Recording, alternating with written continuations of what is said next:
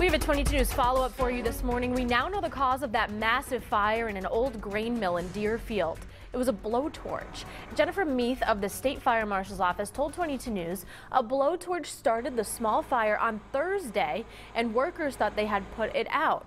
Then the fire flared back up early Friday morning. 120 firefighters from 30 communities worked for 6 hours to put the flames out Friday, and the weather made it more difficult.